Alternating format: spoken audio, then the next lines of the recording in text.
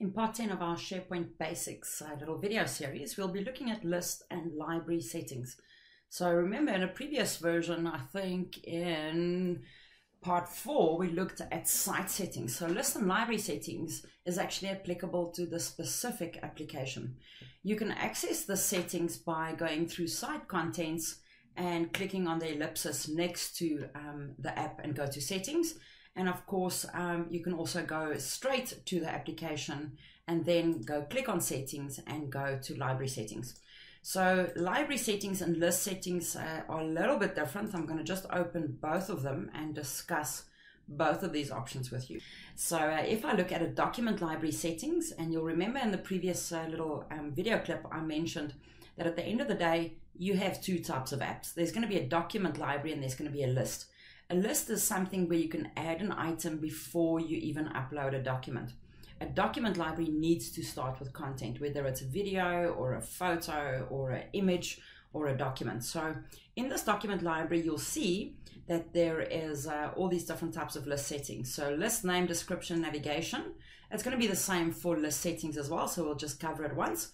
This is where I can rename the app. This is where I can put a description in. So descriptions are always very important to me. So firstly, what is the purpose? So to share policies and procedures, and who's the owner? So you might have owners in the library, but who do they contact if something's gone wrong with this library? So who's the owner? Let's say, we'll just make it Tracy for now. This is also where you can set it up to show on the left navigation or not. So I'm going to say yes. Then versioning settings, of course, and we will cover that a bit later as well. This is where I'll set up the versioning settings. So firstly, you can say, do you require content approval or not?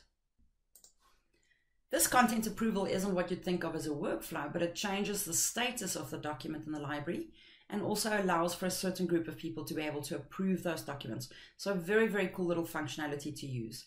This is also when versions are switched on, where you choose whether it must have major or minor versions. So minor versions would go to 1.1, 1.2 first. And this is also the number of versions. Take note that there was a change in the last week. Something was announced about the number of versions in OneDrive and in SharePoint. So just have a look at that. Then also, if you use approvals on the library, who should see or who's allowed to see draft items? So any user or only users who can edit or only users who can approve. So that's also important. And then check in, check out. We're definitely going to cover that as well soon. Next up, under advanced settings, you'll see that this is where you can manage content type. So if you want to add another content type to the list or library, again, we'll discuss that more in detail going forward. This is where it gets the template from. So that's when you click new in the library, where does it get that template? Then also important is open in client app, open in browser, or open in server default. If you want the documents to open for the users in their own Excel or Word, you would choose the first one. Custom send to location. So if you want to make copies or archive to libraries, this is where you would set that up. Do you allow folders in the library? So if there's metadata set up, you most probably won't. And does this library's items appear in search results? So that's also where you will set it up, whether you can use quick edit or not. So we'll definitely cover that as well soon. And then you'll see things like validation settings, custom default value settings for the columns. Audience targeting, of course, you can set up as well. Form settings. This is where you'll delete the document library. This is where you can set up permissions. We have spoken about that before. Manage files with no checked out version, and then enterprise data and metadata keywords and settings. Some of these we'll definitely come back to later. In the list settings, a lot of these settings are the same. What I do want to show you in list settings, and I'll just go to advanced settings. This is important in lists. In lists, you can set up whether someone can see or edit other people's items. This, of course, is not possible in document libraries.